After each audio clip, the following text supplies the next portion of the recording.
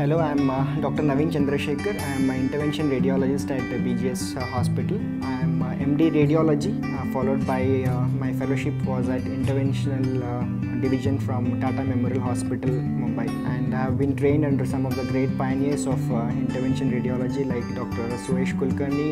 Let's speak about one very important procedure or very important domain of an intervention radiologist, which is called as an embolization procedure. So basically, what is embolization? Embolization is when we do an angiography either from groin artery or from the wrist, which have the artery or radial artery we commonly cannulate. We do an angiography, for example, if it's a liver tumor, we do an angiography of the liver, see what is the abnormality and then treat it accordingly. Treatment what we do are of two types. One is called as a transarterial chemoembolization, routinely called as TACE, and another is called as a transarterial radioembolization, which is routinely called as TARE. So what we do in this, so these two treatments are specifically for those patients who have been diagnosed with a liver cancer or a metastasis from some other organ. So we also call them as secondaries. So what we do in this TACE procedure, so we give a very small through a very small catheter, we enter the liver,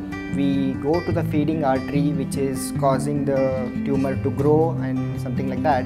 We put some of the agents there. Again, that depends what kind of agent we are putting, and we will knock off all the blood supply to that part of tumor so that the size will get down over a period of time, the size will shrink, and this can also be considered as a bridge to transplant kind of bridge to transplant, or I can say a bridge to surgery kind of treatment modality, where our procedure will help the size of the tumor to come down so that the patient fits into the surgical criteria, or the patient will purchase some time for transplant.